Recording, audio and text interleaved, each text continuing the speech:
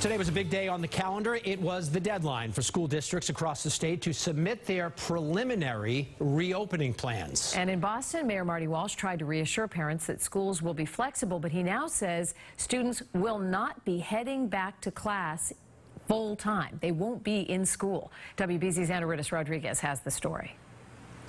Because our children deserve the opportunity and the access to an excellent and equitable education. As school districts submit reopening plans to the state, Boston's superintendent stood outside City Hall to tell families they'll have options. Parents will be able to choose either hybrid or remote without losing their spot at their school. This is one of the most frequent questions that I get. With Mayor Marty Walsh by her side, asking union educators take the politics out of the process. At some point down the road, whatever date that is, we have to reopen school. We're going to do the work now to make sure it happens safely. This morning, the Boston Teachers Union released a survey showing a growing number of members are not comfortable returning to school in person. We haven't seen any evidence or assurance that the health and safety protocols and upgrades to facilities are happening at all. In fact, we don't believe actually walkthroughs have even occurred yet. They've only looked at blueprints. Districts are preparing for 3 options: in-person instruction, remote learning, or a hybrid of both.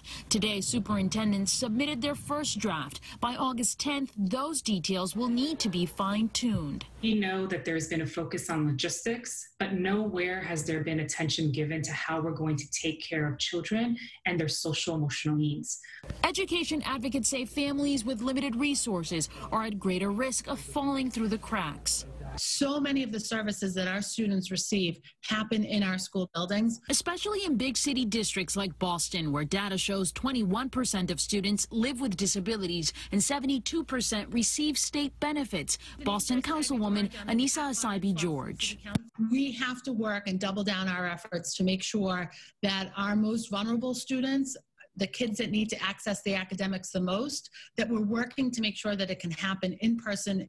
As the push to reopen continues amidst a pandemic, I'm Anaridis Rodriguez, WBZ News.